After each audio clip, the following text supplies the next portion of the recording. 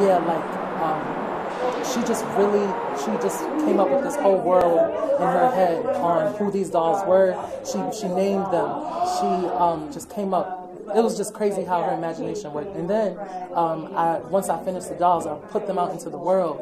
And so I would be vending at shows, and little kids would come up and just start playing with them, like smiling, hugging them, everything. Like, so it's bigger than just sitting on a bookcase. You know, this is the type of things that they need.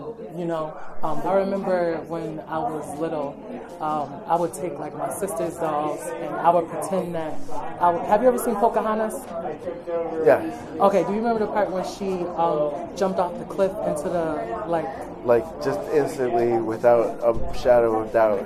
Yeah, she just jumped. I'm very emotionally brave, okay?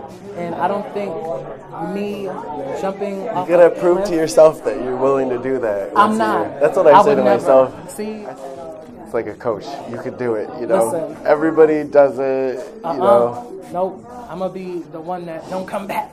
So with the dolls in particular, I did not want to use like markings that had significance in African cultures, because that is not particular? That is not my experience. Who am I to use those? So it's objective. Absolutely. I wanted to come up, like you said, with my own interpretation of that, something that was reminiscent of that, but still had my own flavor to it.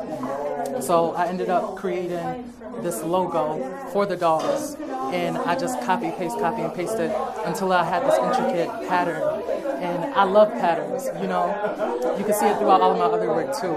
But I just wanted to pay my respects to those cultures while not offending or I don't know, like using them, because that's not my experience. That was something that I was missing, especially from my father. Like, he just really gave me such a hard time about playing with dolls as a child.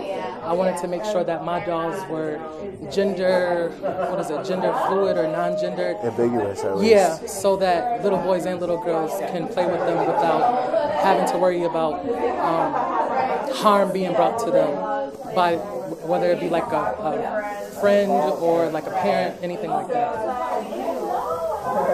That's all I ask. Okay. That's all I ask. Okay. Yeah, so, but I was looking at all of these different traditional black cloth dolls, and I'm like, how can I add my twist to this? How can I bring this into the 21st century? And so that's what this process with these dolls have been, is me putting my modern twist on this classic historical craft.